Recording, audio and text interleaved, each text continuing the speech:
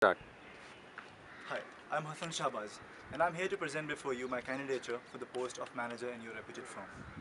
I'm in electronics and communication in education, and after that, I joined Infosys Limited, and I've been working there since past 3.3 years. At Infosys Limited, I was working for client Adidas in retail IBU. While I was working in Infosys, I've learned certain qualities which are required to being a very good manager. The qualities of being a good leader, the qualities of being a good team player.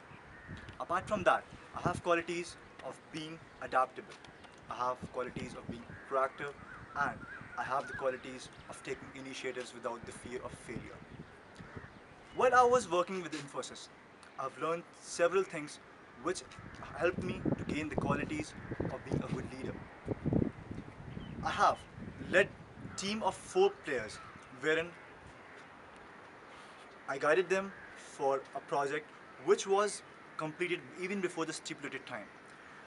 I believe that leadership is something which drives people to follow you.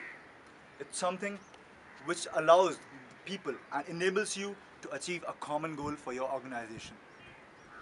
Moving on, talking about my leadership skills. I have been working on my leadership skills since my childhood.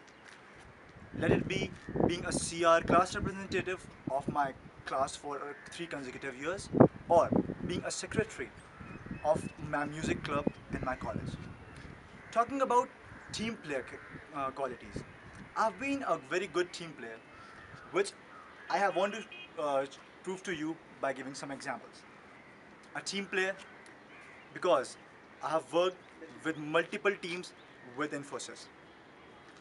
I have worked in teams which require agile methodology, wherein there were different situations changing and client requirements were changing.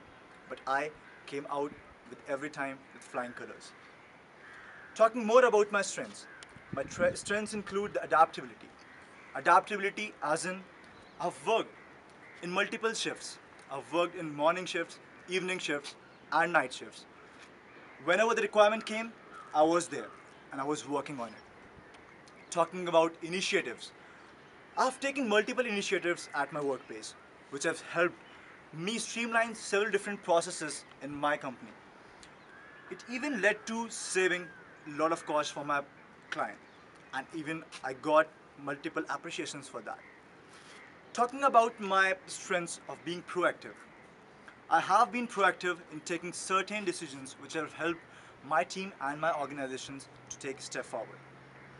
Now, does a person becomes a manager only by some strengths? No.